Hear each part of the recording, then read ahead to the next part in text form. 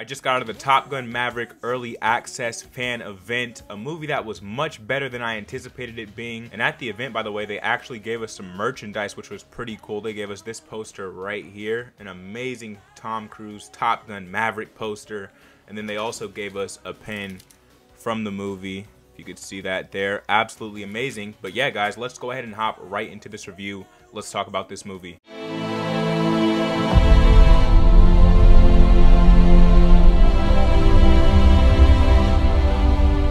What's going on, guys? The Demigod back on Demigod ENT, coming at you with another movie review for Top Gun Maverick, the sequel to the 80s classic Top Gun, which, by the way, I actually got to view that original film, I believe in 2020, back in 2020, at the theater. They had it playing at the cinemas. I got to watch it on the big screen for my first time seeing that movie. It was an amazing experience, and this movie right here was a great theatrical experience too. The fans definitely came out for this one. The crowd for this was definitely an older crowd. Lots of people who I would assume grew up with the Top Gun movie, of course, coming out to see this one. But yeah, just so much fan support, so much fan love, and this movie in itself is a love story to the original Top Gun film. And how does it hold up as a sequel? How does it compare to the first movie? It does a fantastic job. In my opinion, I would say I even enjoyed Top Gun Maverick way more than I did the first movie, which was insane to say, something I didn't expect to say walking into this film. I didn't expect it to be as great as it is, and let's just jump into that. Now, of course, Tom Cruise stars in this movie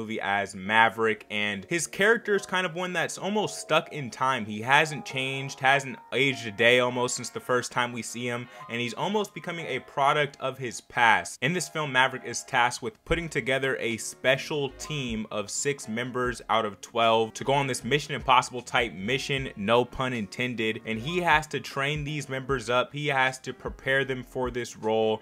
And yeah, man, the stakes in this movie are very high. I really love everything this movie had to offer, from the cinematography. Some of the shots in here are so beautiful. In fact, all of the shots in here are beautiful. The jet flying and the shots inside the cockpit are even better than the first movie, which nothing has really done it close to that original movie until now. So that was great to see, man. Everything that is required out of a sequel was put into this film.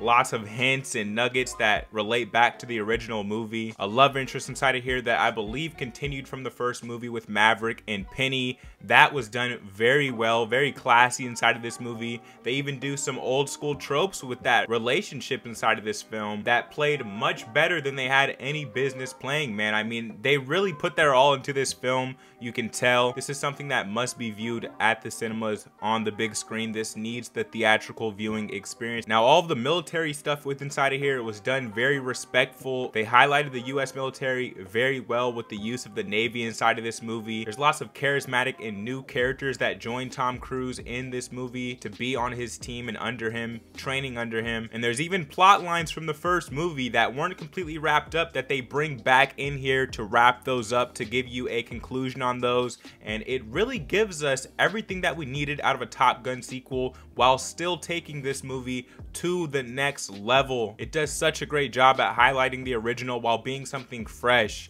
and new and exciting to view inside the theater. And overall, man, I honestly couldn't recommend this film anymore, especially if you are a fan of the original. I highly suggest you watch the original before you go see this movie. Are you going to be confused on a couple things? You're not going to get a lot of storylines with inside of here. Oh, Val Kilmer, they bring him back with inside of here. They include him in a way to where he can be inside the movie, because of course he's having some real life issues. However, they still find a way to weave him in here as the Iceman, and man, they do a great job with that. I'm just highly impressed with this film. Highly impressed. Will I be seeing it again?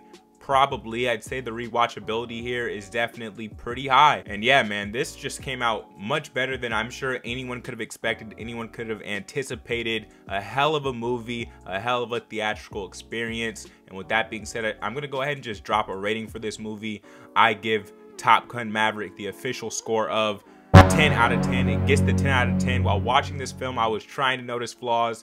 I was really trying, man. I couldn't find any. I just kept being more and more impressed with what they were giving me. And I love this movie. I love this experience. Maybe it's the fact that it was a fan event. You know, the crowd was clapping and applauding and just giving so much energy to this movie and to this experience. Plus I got some cool merch to go along with it. So overall, man, I mean, a hell of a fan event, a hell of an experience, and a hell of a movie.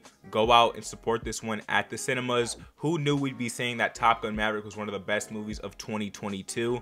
But it was. And yeah, man, with that being said, if you don't know what I do here on Demigod ENT, I do commentaries, reactions, and reviews. So if you're interested in that, in the right place, man, hit subscribe, hit the like button. I drop multiple videos a week on the channel, so you can expect out of me. And if you don't already know, I am the Demigod, the chosen one here on Demigod ENT. And I'm out of this thing, man. More reviews coming soon, more videos coming soon. As always, stay tuned. Peace.